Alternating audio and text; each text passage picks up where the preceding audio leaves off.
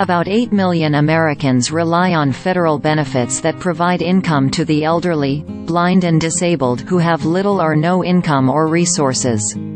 Yet the program, Supplemental Security Income, or SSI, has not been updated in about 40 years.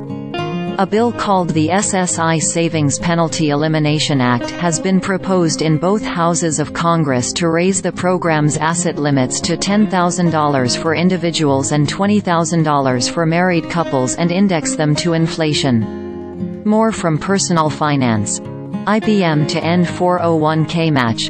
Offering a hybrid plan, investors in money market mutual funds could see a higher tax bill not saving in your 401k. Your employer may re-enroll you. Lawmakers and Wall Street executives talked about the program during Wednesday's Senate Banking Committee hearing. We have employees who don't want us to increase their salary because if it goes over a certain amount, they can't get that benefit which they're entitled to, or they can't have assets over a certain amount, JPMorgan Chase CEO Dimon said. This definitely should be fixed, Dimon said. Current SSI asset limits are extremely low, $2,000 for individuals and $3,000 per couple. Those thresholds apply to all kinds of assets, including cash, bank accounts, investments and household goods. Beneficiaries who go over the limits are suspended or terminated. The problem is SSI's eligibility rules haven't been updated by Congress. That's on us. In 40 years, Senator Sherrod Brown, D. Ohio, said during Wednesday's Senate Banking Committee hearing with leaders of Wall Street firms. They are now so outdated they lock people in poverty, Brown said. Experts from the Bipartisan Policy Center, Center on Budget and Policy Priorities and Century Foundation have called the program's rules the most regressive, anti-saving provisions in federal law. Wells Fargo Co. CEO Charles Scharf indicated the firm would be open to looking at the reform proposal.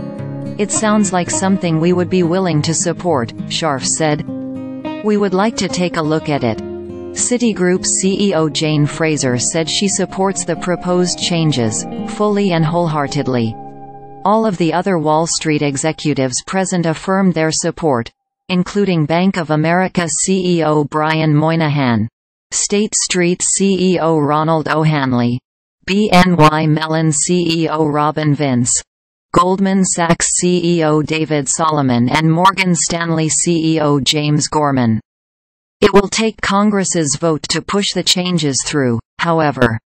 Senate lawmakers who support the bill have vowed to attach it to any piece of moving legislation. Rebecca Vallas, a distinguished fellow at the National Academy of Social Insurance, noted during a November presentation of the nonprofit organization's recent task force report.